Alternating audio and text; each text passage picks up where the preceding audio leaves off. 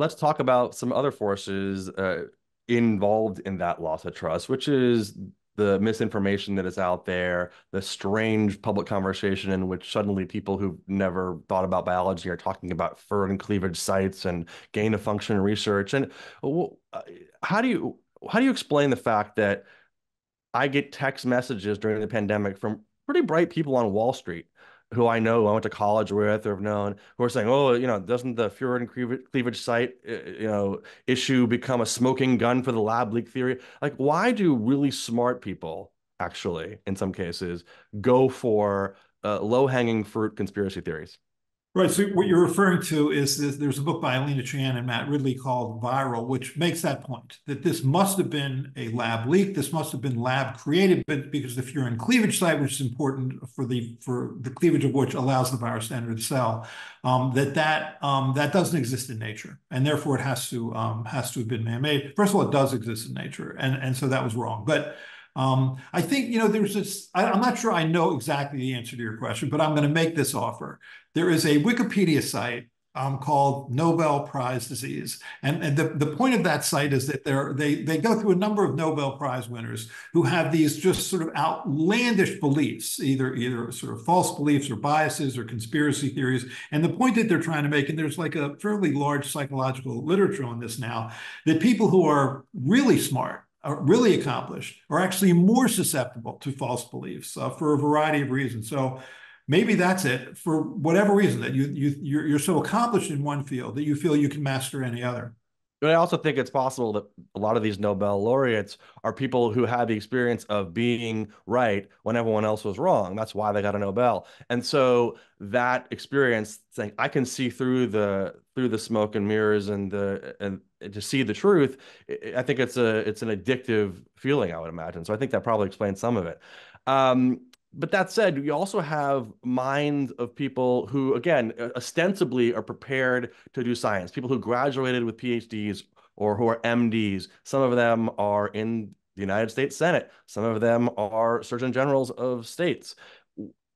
When you think about some of the misinformation that comes out of the mouths of these individuals, other than pulling out any hair you may have lying around, how do you process like what their day feels like you're a senator and you get up in the morning and you say, I'm going to go put Tony Fauci on the stand and tell him, obviously this is a lab leak and anyone who says otherwise is wrong. Like, what is motivating that in your view, for people to do that? Because I don't actually believe that people get up in the morning and say, how can I hurt people today? Oh, I know, I'll tell them that vaccines cause autism. I think that they're driven by something else. How do you think about those individuals? Well, I think among politicians, whether it's senators like Ron Johnson or congressmen like Marjorie Taylor Greene or Matt Gaetz, I think they're in the let's just throw away the federal government mode right now, and we'll do everything we can to do that. I mean, so everything becomes political. So if you can sort of nail Tony Fauci down for the fact that the Obama administration gave money to the Wuhan Institute of Virology to study coronaviruses, because it's in that area, large metropolitan area in central China, that where there's a lot of commerce, where that this kind of animal to human spillover event would occur. It's just very easy to offer that conspiracy theory, which is, conspiracy theories are seductive. They're very easy to understand. They're just wrong. And so everything becomes political. And it's really sad to watch, because it's really important to understand how these animal to human spillover events occur, so that the next one won't occur. And we do everything we can to just confuse people. It is hard to watch. And the hardest part for me is when you see, people well recognized, scientists or clinicians like Peter McCullough, for example, or Robert Malone, or Marty Macri, who get up in front of Congress or whatever and say, that the DNA fragments in mRNA vaccines insert themselves into your DNA and cause cancer, or we all know it's a lab leak, it's a no-brainer, or in the case of Peter McCullough, that the spike protein is toxic, and they're telling people what they want to hear, and unfortunately, they're doing it with the platform or with the imprimatur of being an MD or a PhD or both. It's hard to watch. But I just wonder what it is that they think they're doing, but I guess it's just hard to imagine. But I also think there's a cognitive dissonance between this was created in a Chinese lab and the Chinese government must be held accountable. But by the way, it's just a cold. Right. Well, first of all, I think the Chinese government should be held accountable to some extent. I mean, there was in that western section of the Hunan wholesale seafood market several dozen animals that were sold illegally. They were all sort of housed in unsanitary, close conditions. I mean, it was ripe for an animal to human spillover event to occur, much as it did with SARS-1 in 2002. And that in combination with the fact that the Chinese government was loath initially to let an international team of scientists come in and evaluate what was going on there, just sort of fueled conspiracy theories. They weren't a good player here. You shouldn't have had to depend on a whistleblower in China to tell you that there was a virus that was circulating and killing people. A man who became a hero ultimately and posthumously because he died from this virus, but it shouldn't come to that. Yeah. But then I also think about people who I think mean well. They're in positions of power. I'm thinking particularly of an anecdote that you talk about, Stephen Hahn, the FDA commissioner at the time, getting in front of cameras, blatantly misreading the literature on convalescent plasma, and doing an apology tour the next day. But actually, if you think about what he said in the days that came after, still his statement doesn't make sense. The relative risk reduction, as opposed to an absolute risk reduction, was dredged from a subgroup of a subgroup. Like, why do people, and I don't know Stephen Hahn, but I know people who say he's a smart guy. Why do people like the FDA commissioner make mistakes like that? That was the saddest part of this whole 4 years for me. I mean, I was asked by Francis Collins to be part of this so-called active group accelerating COVID technological innovations in vaccines in combination with being on the FDA Vaccine Advisory Committee. So I had to some extent a closer look at what was going on with the FDA and to some extent the CDC because I'd been on the Advisory Committee for Immunization Practice. And I love those people. I love people at the FDA and CDC. I think they really wanted to get things right and they're public servants who are trying to do good. But what happened starting really in April of 2020 was you saw a real politicization of those organizations. I mean, when the Trump administration wanted a magic medicine for this pandemic to go away, they settled on hydroxychloroquine, an anti-malarial drug. And they were able to twist the arm of the FDA to basically authorize it. And so the government bought 29 million doses of hydroxychloroquine, and then studies were done showing clearly that hydroxychloroquine didn't work to treat or prevent the disease. And so 3 months later, they then withdrew that authorization. That looked terrible. That was a sad day for Health and Human Services and the FDA, and people got scared.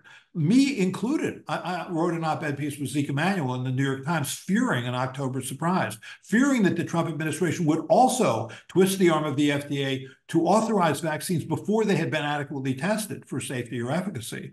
And states, number of states, formed their own vaccine advisory committees because they didn't trust the FDA either. And that was all understandable. I mean, Dr. Hunt, to his credit, did stand up to the Trump administration and allow us to have a 2-month safety follow-up after the last dose of vaccine, which then pushed that authorization into December, which was a month after the election, because Donald Trump had pulled Stephen Hahn into his office and an invective-laden tirade had said, you have got to approve this or authorize this vaccine before the election, and he didn't do it, to his credit. So he didn't stand up on the hydroxychloroquine, but he did stand up, I think, on the vaccine. So that was good to see.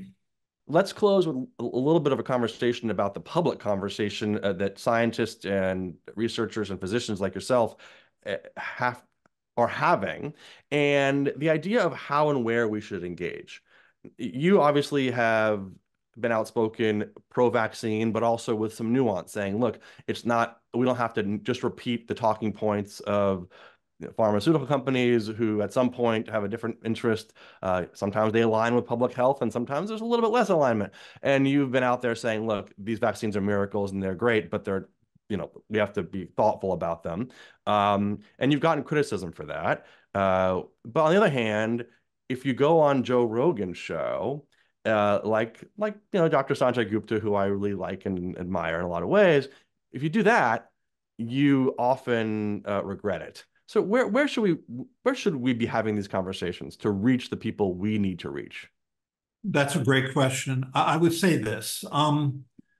Sort of growing up in the world of science, working on rotaviruses, when you would present at a national meeting, you drew a conclusion based on your data. And so you would be criticized, and you wanted to be criticized. You wanted people to say, look, I don't think you can say these two surface proteins are both equally able to invoke neutralizing antibodies because you didn't do this control or that control. And that's good because that makes your science better. That kind of public debate regarding science, or in this case, the science behind a policy recommendation, does not work well in public policy. It doesn't. I mean, for me, those examples included in August of 2021, when President Biden stood up and said, as of a month from now, we're going to have a third dose for everybody over 12 years of age. And it's kind of like, what? I mean, where did that come from? And then we meet a month later as an emergency meeting, the FDA Vaccine Advisory Committee, to go through the data, which were unimpressive. Or the bivalent vaccine was, it was a step sideways. It wasn't a bad idea. It didn't work out to be any better than the monovalent vaccine we had. And it's okay to say that. I think it's okay to say that you didn't get it right the first time. Science is a process of evolution. You learn as you go. And I just think we have to be much better at explaining that to people, and explain every other day or every third day. The CDC gets out there with, at the time, Rochelle Walensky, and says, look, here's what we know now. Here's what we're planning on doing. I'll tell you an interesting story. In 2009, we had a swine flu pandemic. And at the time, Richard Besser was the head of the CDC, and he was great. He was out there every other day talking about, here's what the vaccine can and can't do. Here's where we are in this pandemic. And I saw him at a recent meeting, and I said, you were great. He said, thank you. I could never do it today. 2 reasons: politics and social media. So I think that's what you're up against that you weren't up against, I think, in the past. It's sort of like you're on the bus or you're off the bus, to quote Ken Kesey. And the minute that you have any sort of counter to the science behind a particular recommendation, you're off the bus, and people get angry with you. Well, your book is a fascinating review of both the pandemic and the problem of information and misinformation. It's called Tell Me When It's Over, an insider's guide to deciphering COVID myths and navigating our post-pandemic world. Dr. Paul Offit, thanks for joining us. Thank you.